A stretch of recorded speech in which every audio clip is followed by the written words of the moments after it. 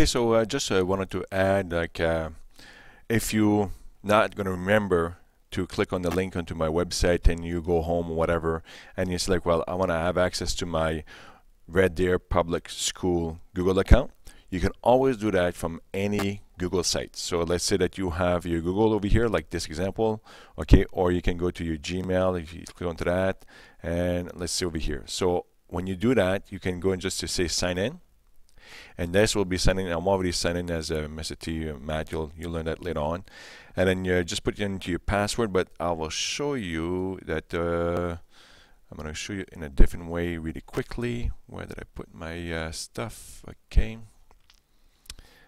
Just a minute. Okay, so now you will have this part over here, and it's going to show you is just that when you're going to log into any places as a Google site, here's what you're going to do: is you say gel dot, and then you say over here I already got my name saved, so first name dot last name at rdpsd.ab.ca.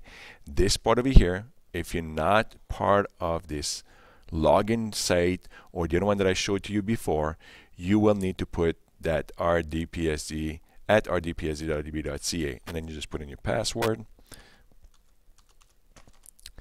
and then you will be brought into your account. So just to say, to refresh, you said, well, oh, I don't see that famous page that we had just earlier with all the apps that Red Deer Public gave to us. You're already into your email. This is where you're going to see in the black little bar where everything is. So your mail is there, your Google Drive is there, your calendar. You see for me over here, it says gel plus gel.